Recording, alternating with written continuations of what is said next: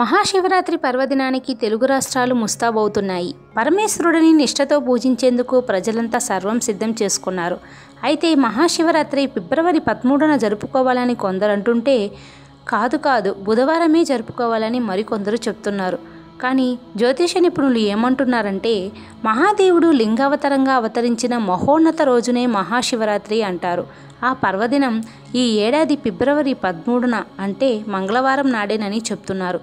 మాఘమాసం కృష్ణపక్ష చతుర్దశి రోజున మహాశివరాత్రి వస్తుంది. ఈ చతుర్దశి ఈ నెల 13వ తేదీ వస్తుంది. మరికొందరు మాత్రం చతుర్దశి తిథి 14న అధిక సమయం ఉందని చెప్తూ ఆ రోజే పండగ అంటున్నారు. అయితే లింగోద్భవ పూజలు రాత్రిపూట జరుగుతాయని, రాత్రిపూట చతుర్దశి మంగళవారమే కాబట్టి శివరాత్రి కూడా మంగళవారమేనని ఆధ్యాత్మిక పండితులు చెప్తున్నారు. ఇంకా ఉపవాసం చేసేవారు మంగళవారం పూట చేయాలని వారు సూచిస్తున్నారు. మహాశివరాత్రి పూట రాత్రి ఆలయాల్లో లింగోద్భవ అవతారాన్ని స్మరించుకుంటూ 4 కాలాల పూజ జరుగుతుంది. ఈ 4 కాలాల పాటు మహేశ్వరునికి అభిషేకాలు జరుగుతాయి. శివలింగానికి పాలు, పంచామృతం, పండ్లు వంటి వాటితో అభిషేకం చేస్తారు.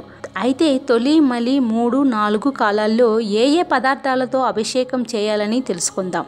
మహాశివరాత్రి రోజున శివునికి అభిషేక వస్తువులను, సుగంధ ద్రవ్యాలను సమకూర్చే వారికి సకల సంపదలు చేకూరుతాయంటారు ఆధ్యాత్మిక నిపుణులు.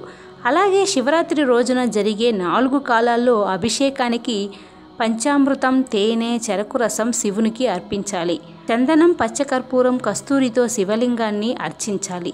ఎరుపు రంగు వస్తువులు తొలి కాలంలోనూ, పసుపు రంగు వస్తువులు 2వ కాలంలోనూ, తెలుపు రంగు వస్తువులు 3వ కాలంలోనూ, పచ్చరంగు దుస్తులు 4వ కాలంలోనూ శివునికి సమర్పించుకుంటే అష్టైశ్వర్యాలు చేకూరుతాయి. ఈ పూజా సమయాల్లో శివపురాణం, లింగాష్టకం పఠించాలి. ఆలయాల్లో నెయ్యి, నువ్వుల నూనెతో దీపం వెలిగించాలి. తామర, బిల్వతో పాటు అన్ని రకాల పువ్వులను స్వామికి సమర్పించుకోవచ్చు.